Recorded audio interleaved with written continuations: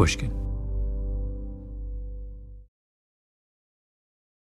So one thing that chapter 1 is about is the fact that if a lobster is defeated in a dominance battle, you can give it essentially antidepressants and it will fight again.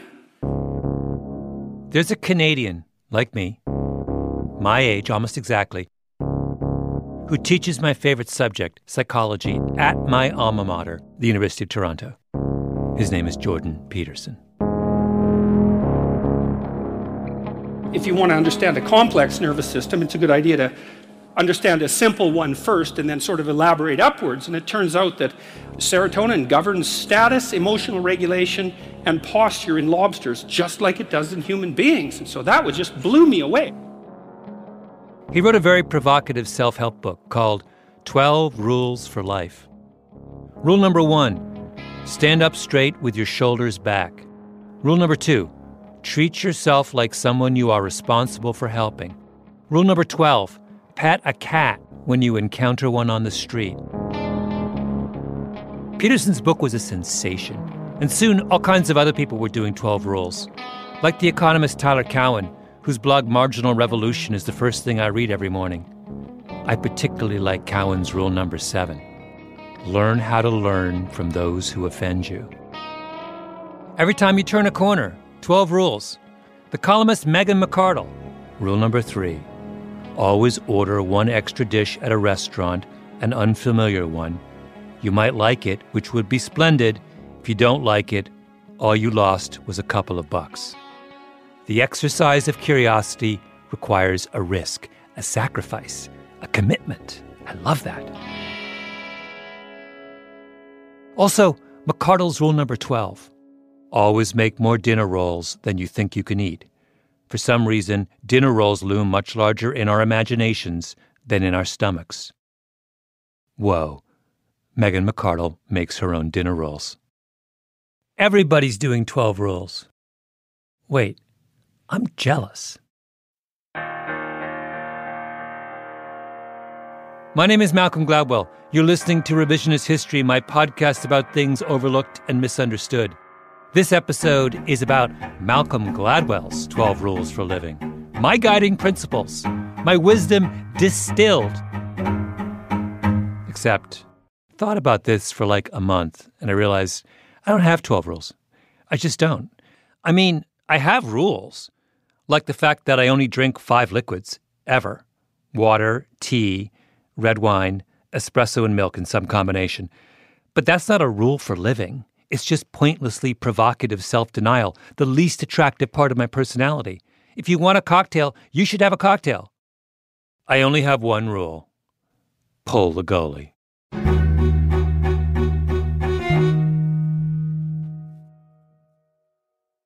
What do you mean when you say you're obnoxious? Be more specific. If I found something funny, which is still a disease I have, I will say it. Even if it gets me in some trouble. I never thought I was particularly cruel, but I was a class cut-up. My one rule for living came to me from the work of 2 people, Cliff Asness and Aaron Brown, both philosophers of a sort, and friends. This is Clifford Asness. He's in his mid-50s, bald, goatee, grew up middle-class Jewish in Long Island.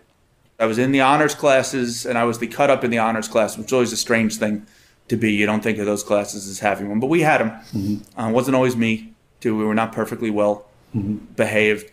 So obnoxious, I was tolerable, but I found myself extremely funny.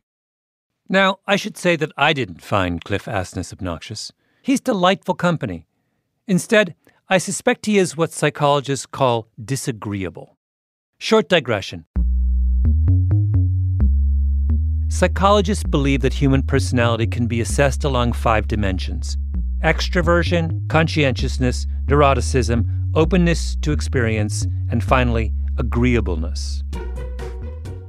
My sense of Cliff Asness, he's at the low end of that last trait, number 5. He's low agreeable, disagreeable, which is not the same as obnoxious. It's rather the quality of not being dependent on or particularly interested in the approval of others. When I went to interview Cliff Asness in Manhattan, I turned on my digital recorder and discovered that my memory flash card was full. And after much fluster and fumbling, I realized I had no idea how to delete any of the existing data from the flash card to make room for my interview with Asness. Now, the rational thing would have been for me to hand Asness the digital recorder and ask him to figure it out. Because Cliff Asness has an IQ, I'm guessing, 2 to 3 standard deviations higher than mine. He could have solved the problem in about 30 seconds. But I didn't hand him the recorder because I was embarrassed and because I worried that he would think I was pathetic. And that concern was more important to me than actually fixing my tape recorder issues. I am agreeable. I am interested in the approval of others. I am the opposite of Cliff Asness. So I ended up running down 42nd Street, 2 crosstown blocks, to Staples to get another flashcard to replace the one I was too embarrassed to ask for help figuring out. Here, you may include this. This is not a secret. I don't work as hard as people think. Yeah. I goof off a lot. Cliff Asness likes puzzles, games, problems that engage the imagination. I have been caught several times playing internet chess in my office when people, when I say caught, I'm the senior guy at the firm. I don't quit over this, but people come in and I'm like, yeah, I got to beat this guy. Hold on, or lose. I'm not a great chess player. He doesn't play conventional chess. He plays 1-minute chess, known as bullet chess. If you're curious, this is what a typical bullet match sounds like.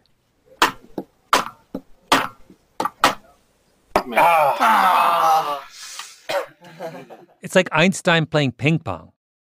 By the way, when Asness says, I'm the senior guy at the firm, he's referring to the fact that he heads a company called AQR Capital, Applied Quantitative Research, a hedge fund with $225 billion under management. Which brings me to philosopher number 2, the second architect of the pull the goalie principle, Cliff Asness's friend, Aaron Brown. If we were to create a disagreeableness scale where 0 is like a golden retriever and 10 is Mr. Spock, Cliff Asness would be a solid 7. Aaron Brown is an 8, maybe even an 8.5. Brown is a member of the tribe of mathematically minded finance guys known as quants. The Wall Street quants used to gather after work at the Odeon restaurant in downtown Manhattan to talk about Gaussian probability in the bond market. Yeah, so there's different definitions of quant. So remember, quant is an insult invented in the mid-90s that became adopted as a, point of pride. Aaron Brown is a big guy, beard, impassive demeanor. When I met him, I was reminded of my favorite joke about engineers. The optimist sees the glass as half full. The pessimist sees the glass as half empty. The engineer wonders why the glass is twice as large as it needs to be. Brown grew up in Seattle. His mom had a master's in chemistry. His dad had a PhD in physics. Did a lot of unconventional work for the Air Force. Like the time he inherited a strange contraption. The Air Force had given this guy like $2 million over 10 years to build some machine. And they didn't know what it was supposed to do, but they knew he was really smart. And then he killed himself. And so the Air Force said, is there anybody who wants this machine who can figure out what it does and fix it? And my dad said, sure, I'll take it. And he had it in our basement. A tortured genius builds a sinister contraption with millions of dollars of secret Pentagon money. The man mysteriously commits suicide. The Air Force says, who wants the machine? Aaron Brown's dad says, over here, over here. He puts it in his basement and says to his teenage son, Aaron, hey, take a look if you want, like it's a box of Legos. This is how you raise a child to be an 8.5. What was the machine? It was just this huge machine. I stared at that thing for hours and hours. I couldn't have tubes and wires and this and that. And you turned it on and it did kind of, lights would light up and do interesting things, but we never figured out what it was intended to do. His notes were indecipherable and he burned some of them. So either he was the guy who invented like the universal wonder machine and whatever, or he was just some crazy guy who liked to put wires together. Maybe it was what's the thing from that movie from Back to the Future, the flux capacitor? Yeah, the flux capacitor, yes. Yes, that's right. Yeah, maybe he didn't. Maybe he teleported himself to some other civilization or something. When Aaron Brown was a teenager, Seattle was in the midst of a deep recession. All around him, people are losing their jobs. He decides he needs a marketable skill. He teaches himself poker and finds a big money game in the basement of a local tavern. And I figured out two really important things. I was much better than these guys. I could easily win money consistently. And they let me win it and walk out with it. You know, kid comes in, plays, walks out. So that's like epiphany for me. That says, okay. You're how old? 14. But I was a shy kid. This took every ounce of courage I possessed to walk in there. You know, there are people who could have done this and it wouldn't have been a big deal. But for me, it was like the most traumatic event in my life. But when I walked out, I said, okay, I never have to worry about getting a meal, you know, having a place to stay, because you can always find a poker game. Did you pay your way through Harvard with poker? Yes.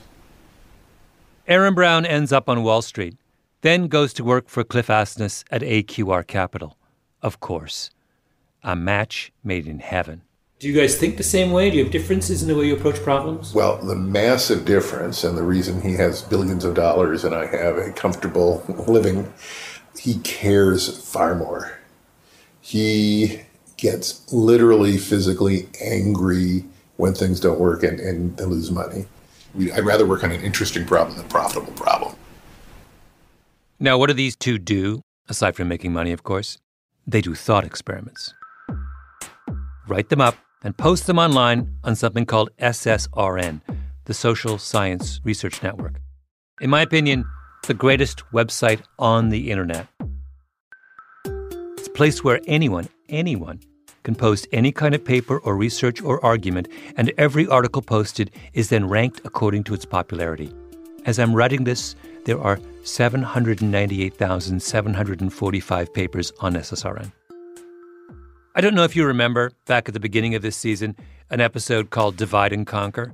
I talked about my love of law review articles. Well, where do you think I read law review articles? Not in law reviews. Are you kidding? Why would I wait 2 years for some dusty publication to put something out? I read them on SSRN, because that's where everyone posts their articles the minute they finish. In Manhattan, for years, the most important source of gossip was page 6 of the New York Post. SSRN is page 6 for dorks. So, not long ago, I'm on SSRN, poking around, and lo and behold, what is the number one ranked paper at the time? Pulling the Goalie, Hockey and Investment Implications by Clifford Asness and Aaron Brown. I thought I didn't have any rules for living. I was wrong. Pulling the goaltender, down 3. So really giving a big advantage on the power play with possession firmly established. Here's the issue.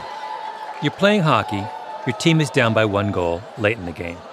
The coach of the losing team typically removes his own goalie and substitutes in an extra attacker. So instead of having 5 offensive players and a goalie guarding the net, he now has 6 offensive players and no one guarding his net. Throws it down into the open net. That'll make him pay for it. A shorthanded goal. It's a trade-off. Pulling your goalie makes it easier for the other team to score and put the game even further out of reach. But at the same time, your extra attacker increases your chances of scoring a goal and tying the game. Now, if you watch hockey, you know that coaches typically pull the goalie with a minute or a minute and a half left in the game. But that's just hockey tradition. It's not based on data. When exactly should you pull the goalie? Tell me the genesis of this paper that I love so much. Okay. Well, Cliff and I talk a lot about sort of quant sports stuff. And I have always been talking to him about decisions that coaches make that are mathematically indefensible, but are, make sense from the coach's motivation. And then specifically, we were talking about Seattle Seahawks, 2014 Super Bowl, New England Patriots. They got the ball on the 1 yard line, second down, 26 seconds to go. Now second and goal, Russell Wilson, what are you doing? He gets picked off by the undrafted rookie free agent from Western Alabama, Malcolm Butler, who preserves the victory. And it will leave everybody asking, why in the world with Marshawn in the backfield did the Seahawks throw the football? 21 reasons. At this point, Brown goes on a tangent for maybe 15 minutes about that particular play, which has gone down in Super Bowl lore as one of the worst coaching decisions in the history of football. But Brown convinces me that, in fact, it was the right call, the rational call, and I would explain his logic to you, except that we have much bigger fish to fry. Anyway, talk turns to pulling the goalie in hockey, and Cliff says to Aaron, "Oh, I've done some work on this already." It's probably 6-7 years ago, 5-6 years ago. I wrote this model in Excel out of pure personal interest. I thought I had a neat way to think about the problem. And essentially, it's really hard to think about with 5 minutes left. But with 10 seconds left, it's really easy to think about. Cliff shared his calculations with Aaron Brown. Aaron made them better and built a beautiful computer model. And their conclusion was, a team down by 1 goal should pull its goalie with 5 minutes and 40 seconds left in the game. And a team down by 2 goals should pull its goalie with 11 minutes and 40 seconds left. 11 minutes and 40 seconds with an undefended goal. No one in all of hockey pulls their goalie with that much time left. If a coach did that in a playoff game with real stakes involved, the entire arena would probably go up in smoke. In basketball and baseball, there's been a statistical revolution over the past generation, known as Moneyball, where advanced metrics have been applied to maximize every aspect of the game. Hockey is a step behind, with the exception of my beloved Toronto Maple Leafs, who have a genuine quant as their leader. This is a sport where players pick fights with each other in full knowledge of the fact that the penalty for their transgressions will materially diminish their team's chances of winning. Baseball is quantum theory. Hockey is the grown-up professional version of Red Rover, let Wayne Gretzky come over. Hockey coaches are not looking for strategic tips on SSRN. So what do? They keep their goalie in place until the very last minute, defending the goal. And why do they keep doing that? Because anything else would be impossibly disagreeable. Imagine, you're a coach of a hockey team down 3-1 with 11 minutes and 40 seconds left in the game. You pull your goalie. The other team scores, so now it's 4-1 with half of the final period left. And now your fans think that you've robbed them of what might have been a reasonably interesting game. They'll hate you. And so will your players, because it's an awful lot more humiliating to lose a lopsided game than a close one. The Cliff and Aaron strategy may be, again, in our geeky sense, optimal, but it doesn't provide the optimal or the maximum amount of entertainment. It is very high probability you create a laugher, where you get down by 3, down by 4, and of course, if you follow Cliff and Aaron's cold Vulcan model, you never put the goalie back in. Mm-hmm. You're still an infinitesimal chance you will tie it, and you lose 14-0, and it's embarrassing and maybe entertainment in a sideshow kind of way, but it's not what they want. Who would try this or anything like it? Not anyone who has any normal human expectation of being liked and applauded. But do Cliff and Aaron need to be liked and applauded? No, they don't. Asness founded his firm with a couple of other PhD graduates from the finance department of the University of Chicago, which is like the geek capital of the world. And his basic hiring philosophy ever since has been to hire more PhDs, disagreeable quants just like him. He's now up to 73 PhDs. For comparison purposes, the economics faculty at MIT has 41 PhDs. He's at 1.780x MIT and counting. Now, does he need that many PhDs? I have no idea. But how much more fun is office life for insanely smart, disagreeable people if, at all times, they are surrounded by dozens and dozens of other insanely smart and disagreeable people circling each other's arguments like vultures? This is going to be one of the watershed days in financial markets history. It was a manic Monday in the financial markets. The Dow tumbled more than 500 points after 2 pillars of the street tumbled over the weekend.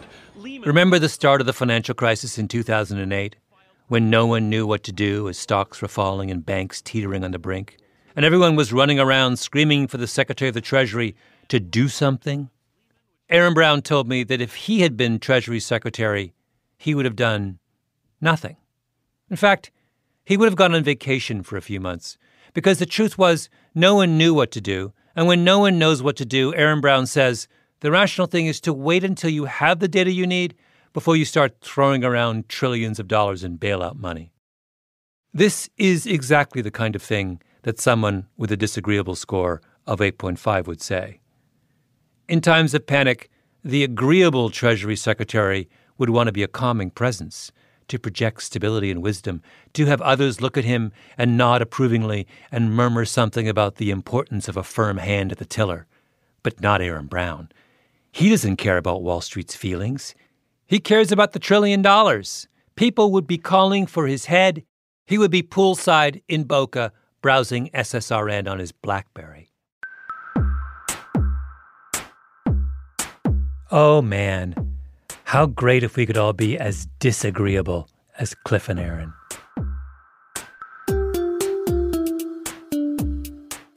Suppose you were, let me give you a hypothetical scenario.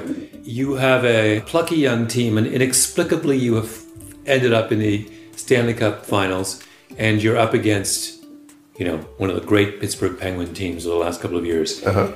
Would you consider pulling the goalie to start the game? I would love to do it. Now I'd have to do the math. Do the math. Always. We'll be right back.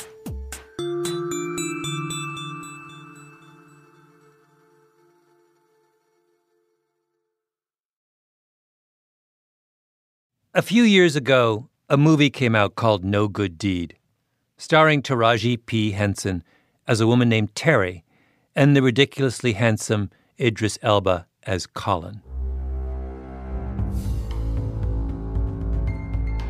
No Good Deed is a home invasion movie, and home invasion movies are of a piece with pulling the goalie.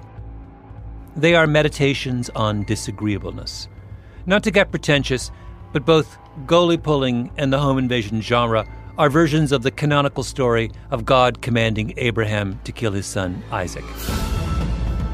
Soren Kierkegaard wrote about it in Fear and Trembling. God commands Abraham to sacrifice his son Isaac to demonstrate his loyalty.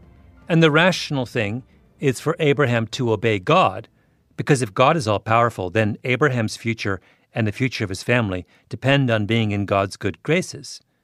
But how can he look his son in the eye and then kill him? It's a disagreeableness test. How much will you let the thought of what others think of you and what you think of yourself get in the way of doing what is right in the eyes of God? On the one side is fear, on the other, trembling. This is exactly what goes on in home invasion movies. Absolutely. That's Amy Lagos, who wrote No Good Deed. To me, that's at the core of why these movies are interesting to people, why the home invasion genre, it's an actual genre at this point, why it persists. I called Lagos up after the Revisionist History research team determined that No Good Deed was the most perfectly Kierkegaardian of all home invasion movies. It puts you in these incredibly morally ambiguous situations where the audience can see the direct path to success. So here's the premise of No Good Deed. It's late on a Friday night, raining hard. Terry is at home with her 2 small children. Hey, girl. Okay, finish cutting the doorbell rings. Plate, and then come over here and eat, okay? It's Idris Elba. I'm sorry, I don't mean to bother you. I just lost control of my car and wrecked it. Are you all right? He says he's been in an accident. He forgot his cell phone. Can he come in and use her phone? She lets him in. Of course she does.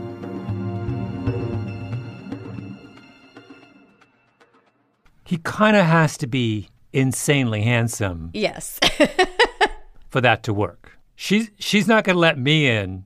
If I show up wet and bedraggled at 130 pounds, she's not like...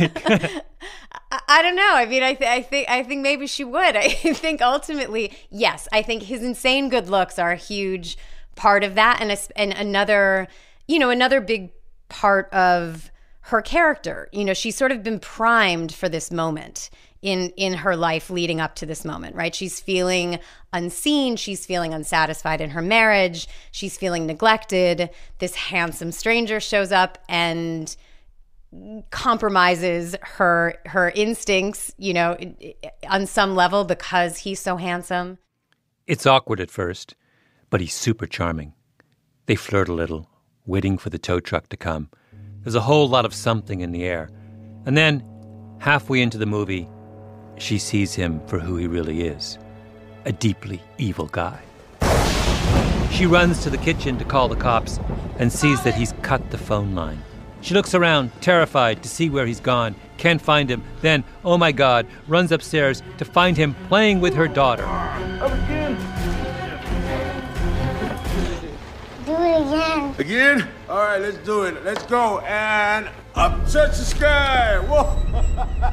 No, Ryan, baby, you gotta go to bed, okay? Please. Ryan and I just having some fun, that's all, aren't we, Ryan? No. Ryan, come on, bugaboo. It's past your bedtime, sweetie. Amy Lagos says she went to see No Good Deed on opening night at a theater in Baldwin Hills in Los Angeles. It was a really rousing. I mean, there were lines out the door to get in, and the place was packed, and people were screaming and shouting at the screen, and it was... Wait, what point? Do you remember what point they're screaming? After they get back to the house where Colin's ex is murdered, I don't think I could hear a word for the rest of the film from then on. It was just people screaming at her what she should do. Wait, and did they have...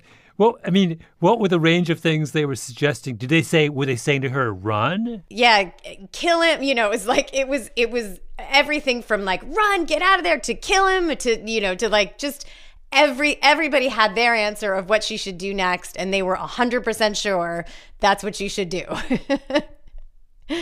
Exactly. What should Terry do? She's a baby and a 4-year-old. A psychopath is threatening her children. At one point, she grabs a fire extinguisher and hits him over the head, and he tumbles down the stairs. But he's Idris Elba. He gets back up. Later, Idris herds them all into her car, and they drive to another house. On the way, they get pulled over by a cop. He's suspicious, but Idris reaches into the back seat and takes her baby into his arms. So Terry can't tell the officer she's in trouble, can she? What should she do? I felt like I needed high-level assistance. Someone who could put the home invasion dilemma into broader context. So I called up Sam Harris, author, podcaster, neuroscientist, the kind of person who would publish his own 12 rules, or, if pressed, maybe even 24. So yeah, if someone breaks into your house, there are a few things that are relevant to flag there. One is the time of day is relevant. If someone breaks in the middle of the night and you are there, well, now you're talking about somebody who hasn't taken any care to show up when you're not there. And the kind of person who does this is the kind of person who either doesn't care to find a person in the house that he's breaking into, or finding a person there is part of the fun, right? And so this selects for the scariest kind of criminal. That would be Idris Elba in No Good Deed. You can't assume that this person has any ethics that you can interact with profitably by bargaining, by pleading your case, that's not who's coming through the window, in all likelihood. Halfway through my interview with Sam Harris, I began mentally calculating his score on the disagreeableness index. I'm thinking 9.5. And I must admit this is highly counterintuitive and perhaps impossible to act on. But just think this through. Sam Harris says you have only one option. When Idris Elba is upstairs playing with your kids, that's your opportunity. Run! Everything in us recoils at the idea of doing that, except it does change the situation in a surprising way. One, it introduces significant uncertainty in the mind of your attacker, because now he knows the clock is ticking. You'll be summoning help in a matter of moments or minutes at the longest, and then we'll discover just what sort of attacker this person is. we'll discover just what sort of attacker this person is. Now, if your concern is that he's going to kill your child because you didn't follow instructions, well, then very likely this is the sort of person who is going to kill your child anyway, right? And kill you as well. It's late in the third period. You're Taraji Henson. You're losing. Down by a goal to a psychopath. Now, running away carries a huge social cost and a real risk of an even more disastrous outcome. But at the same time, it increases your chances of winning from 0 to something slightly greater than 0. Pull the goalie. That is a totally rational option and may in fact be the only rational option. But it's impossible, isn't it? You've got to be disagreeable level 8 or 9 to pull that off. I mean, imagine how you will look to your child or to your wife or to anyone else who's, terrified and looking in your direction for help if you just bolt from the house at that moment. It's only when you come with the cavalry and rescue everyone that you seem like you were wise and responsible. But in those moments, it just seems like a total failure and may in fact feel like a failure. I know that sounds crazy. I thought he can't be right, but he is right. The job of a parent being held hostage by Idris Elba is not to win a parental popularity contest. It is to maximize their child's chances of survival. I try to convince Amy Lagos of this. Amy Lagos, herself the mother of 2 small children. Wish me luck. She should run. Without her children? Like she should just... Well, this is what I want to get... This is totally what I want to talk about. Let's think about this rationally. What's he going to do to the kids when she's not there? Right? Right. Is there any... Right? I mean... The only reason to mess with her kids is to get leverage over her. Well, not necessarily. She doesn't know what his motivation is. Right? I mean...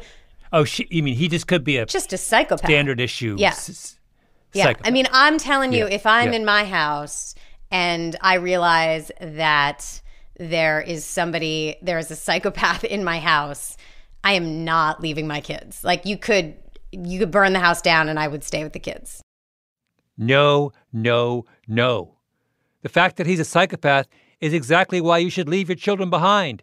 It's your only chance to save them, Amy. Run, for the love of God. Rule number 1 for living. Pull the goalie.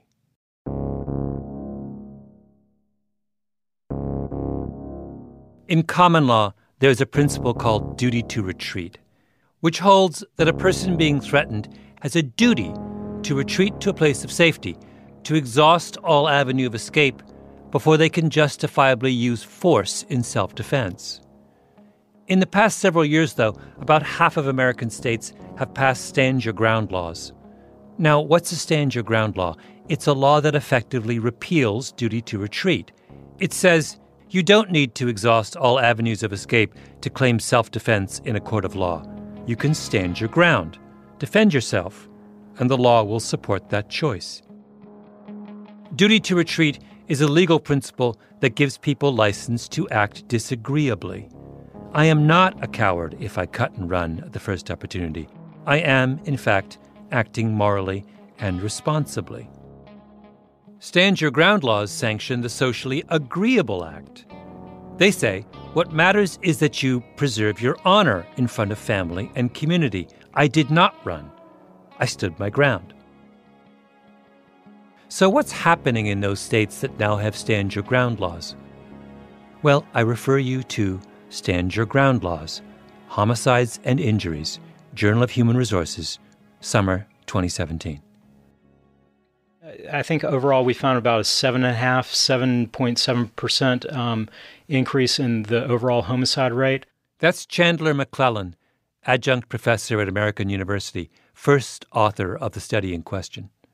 States that passed Stand Your Ground laws saw their murder rates rise 7.7% compared to states that didn't pass those laws.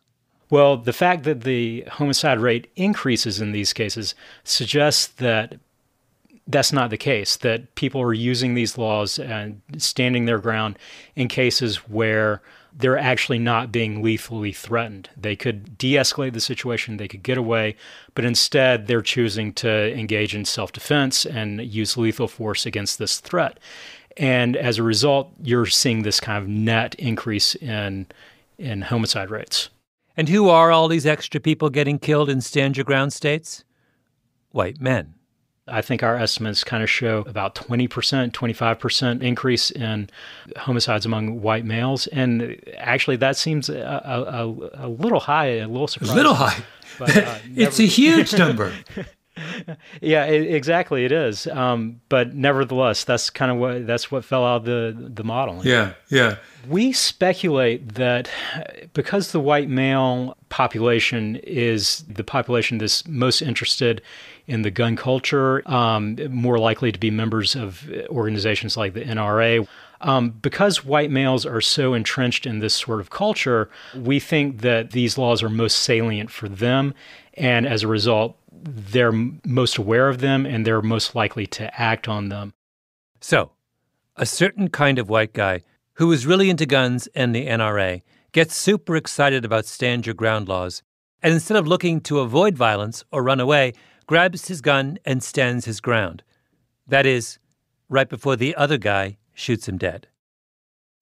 Tragic is the most appropriate word, but the other word that's appropriate here is ironic, that the NRA has been pursuing a policy agenda with Stand Your Ground that has the effect of getting its own members killed.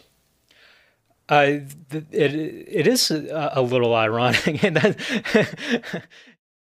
Figuring out when to pull the goalie or what to do when Idris Elba shows up late at night seem like abstract intellectual exercises. They are not. They are rehearsals for real life. Because being disagreeable when you need to be disagreeable is hard, especially because the world around us, the crowd in the stands, the short-sighted lawmakers, they encourage us to do the easy and agreeable thing, which gets us killed. Pull the goalie. I have an aunt, she's Australian, who once a year calls me to ask when she should convert her Aussie dollars to wherever she's going that year on vacation. For about 10 years, I explained, Aunt Cynthia, we do have views on currencies, but they're micro views. They're 51% chance of being right, let alone on a given day. So I'm loath to give this to you. And she'd always act like I knew the answer, I just refused to tell her. Year after year, his Australian aunt called, and Cliff refused to help her. Then, one day, Cliff Asness realized he didn't have to always be disagreeable. She'd say, when should I convert my Aussie dollars to Japanese yen? And I'd go, not this, but next Thursday. And everyone was happy. Uh-huh. I was lauded for giving her the truth. Yeah. She was happy because she really feels she knows what she's doing. She never checks before or after. And I did not harm her one drop because nobody knows what day to do it. And she was always going to do it on some arbitrary day. I just picked the arbitrary day. Yeah. So there's a case of maybe it's suboptimal, but I picked a high EQ, if not IQ, solution. Well, you were protecting your reputation as opposed to her. I was just making my aunt not mad at me. He could be Cliff Asness, puller of goalies. He could also be Cliff Asness, dutiful nephew. Malcolm Gladwell's first rule for living: pull the goalie, but be wise enough to know that disagreeableness is not a matter of temperament. It is a choice. By the way, I love that you take calls from your aunt about currency. And what did he say next? Anyone who's successful who won't take calls from their crazy aunt is no friend of mine. Malcolm Gladwell's second rule for living: 2 down, 10 to go.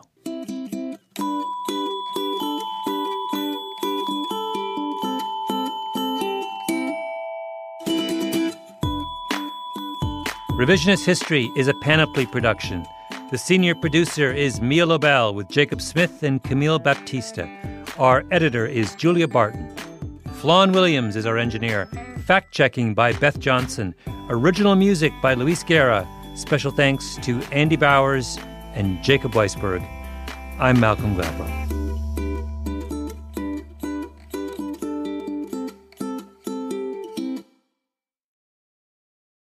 What makes you a good poker player?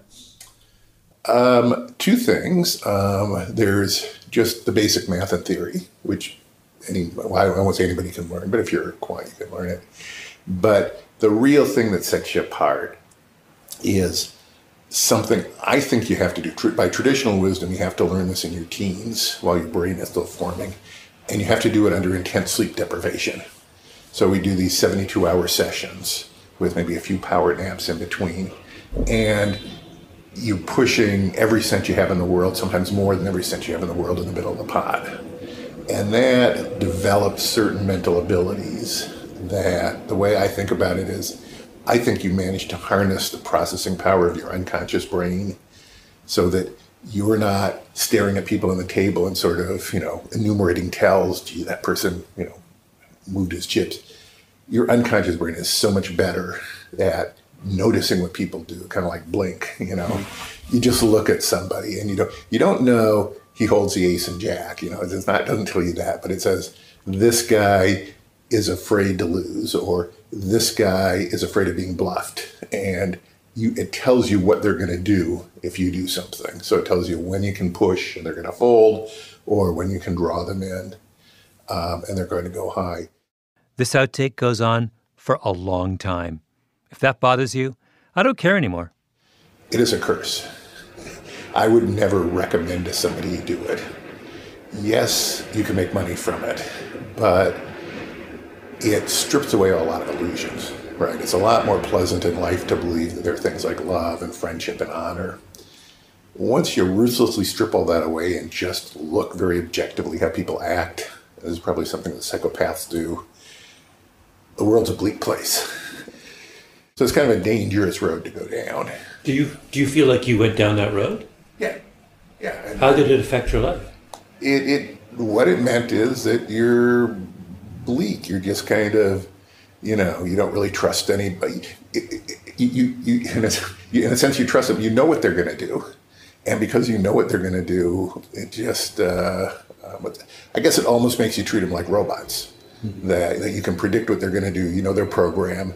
And therefore, you can't really trust that there's love and friendship and honor or anything like that. So that's one of the reasons to move to finance. I actually moved from poker to sports betting and then to finance.